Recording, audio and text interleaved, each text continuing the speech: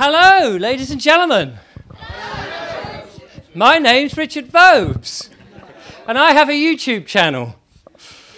No, I do. My dear friend Clive de Carl, do you know Clive de Carl?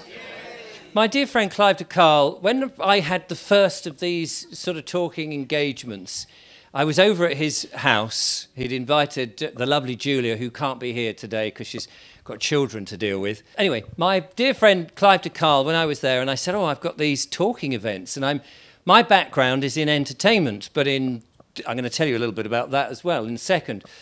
And I said, I've been trying to think about what to say in this type of environment, because most of the audience will, if I'm talking to an awake audience, most of the audience will know far more about what's going on than I do, because I'm the baby of the party.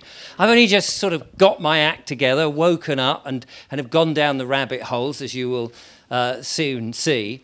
And most of the audience will know exactly what it is, and what should I talk about? And he said, always have your opening line, and then let it just come from that.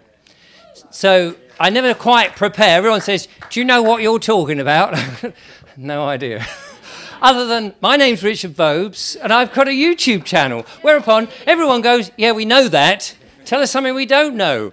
So, yes, I'm Richard Vobes. The question I always get is, when did you wake up? And I think, well, it was about 7 o'clock this morning. And Julia said, I think you better get up. You're doing a show today, aren't you? And I said, oh, yeah, I suppose so. And a monologue. And I record a daily podcast. Most people don't know this. I record a daily podcast called The Naked Englishman.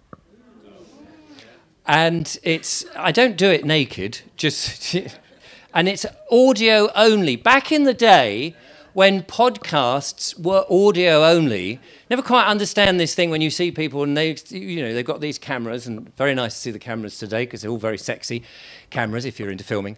And back in the day, podcasts were just audio. But these days, if you stick something on YouTube, they call them you call videos podcasts. Everyone said, I like your podcast, and I think to myself, which one are you talking about? Are you talking about the audio one only, or are you talking about the video? Oh, no, the one with the video where you're sitting there doing a monologue and saying very interesting things. You woke me up. So I'm not surprised. I'm quite loud.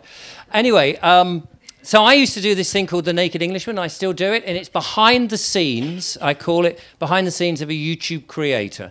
And if you're interested and you want to know the inner machinations of my life, it's quite boring, really, because I go around with this little recorder and I'll talk to you as I'm filling the kettle or feeding the cat or standing out in the rain going, oh, it's raining today.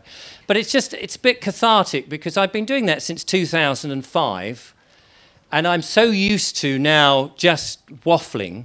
Julia often tells me to shut up, just pose for the camera. And I'm so used to this waffling, and it's great training.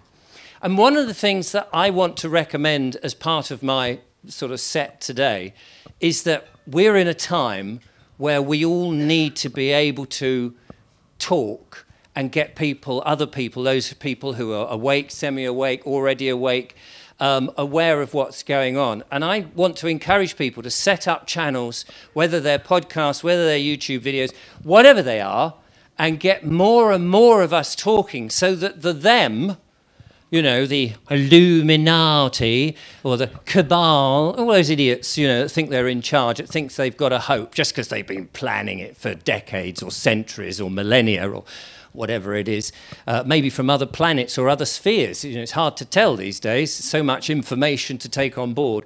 But just so that they realise that we're waking up in massive numbers. And I think that, the more people, even if you've only got 5 people, 10 people, 20 people listening to you, the algorithm will start noticing that more and more people are telling the truth and talking about the life we want. But I think on a spiritual level, on a manifestation level, that's also very good, because the more positive spins that we put out there, the more we say, actually, we know what's going on, we're not having that, we're going to have a much better life, the more of that's out there in the ether that's continually being played on places like YouTube, Spotify, and all of that, I think is very good. So that's my big main message, and I didn't mean to get to it too early in the talk. So thank you very much, ladies and gentlemen. I'm now off to Peterborough to do a 2-minute talk over there.